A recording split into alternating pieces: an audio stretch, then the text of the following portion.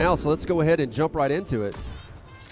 Again, for those of you just tuning in, this is Krios.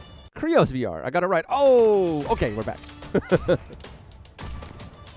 Got a lot of tech going on to deliver this high quality production to you. All remotes. locally. No one is in the same room. Me and Nightfire, 5,000 miles apart. It's actually quite wild. Really social distance. So he's starting out really well for a map. I'm assuming that he didn't pick out. I'm not entirely sure, but I think he would get the first map. Getting those quads, as you call them, easily, but he's got a whole bunch of still targets he's got to take down, and he's got to hit them in time.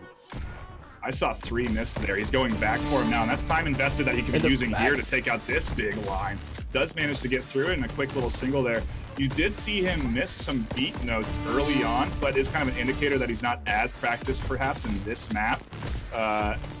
It is one of the newer additions to Pistol Whip, so, you know, reason enough there not to be 100% practiced in. That's what I said. I was talking to Matt about that. That's what I would do. I'd be practicing the newest maps and bringing those out because everyone else wouldn't be as practiced on them.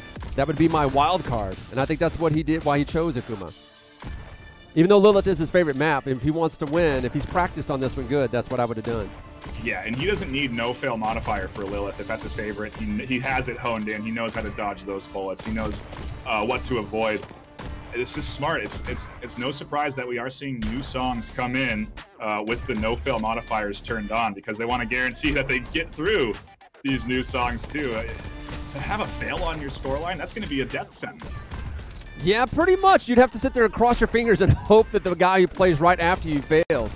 The real tough thing would be like, I would think if you were set up where the first player didn't fail at all, and then you failed in your run going second in the round, that's where you'd start freaking out. You're like, all right, it's over.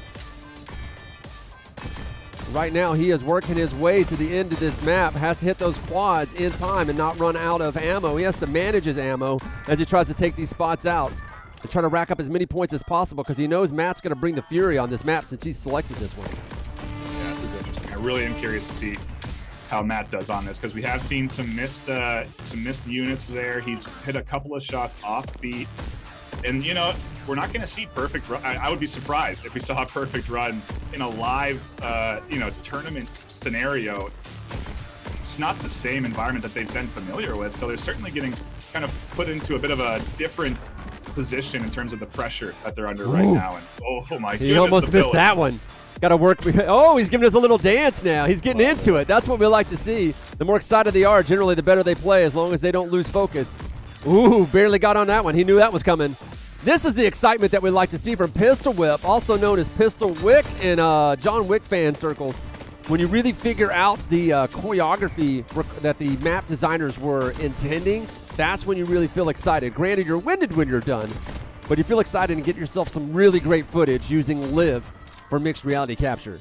Yeah, that's how you're getting this incredible view right now with him basically dancing in the level. This is delivered to you by Liv, and write that down, 221,579. Oh, I've got it. I've got it. I've got it. Too. That's right. So that means we're gonna talk about some stuff while we wait for Matt to set up. But we have really good runs, I think, from Krios. I'm going to get that right. I'm going to keep trying. You did. You got it. Yeah, that was I mean, solid performance there. I didn't see a single modifier get knocked down. He didn't get touched once. So that means he's got the time sake going the whole time. If we see Matt here get tagged even a single time, that's the round. If he gets tagged, yeah. I think Krios, Matt, what he's going to end up having to do is make sure that he hits more targets because we did see Krios had to give up some of those targets. And I think Matt, if he selected Akuma for specifically this reason, he should know where they are and kind of have figured out some of the timing.